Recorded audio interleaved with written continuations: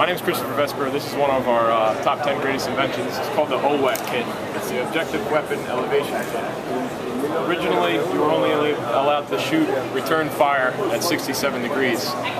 With the switch to Afghanistan, there's different landscapes, higher mountains. They were getting a lot of fire from up above. They couldn't return fire. We came back with the overhead cover, which is on the top of the OGPK, to protect them. And they were like, this is great, but we need to be able to return fire as well.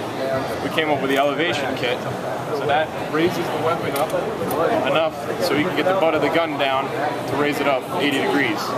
So the kit consists of the OWEC bearing, the front shield to block from ground threats, and all the hardware.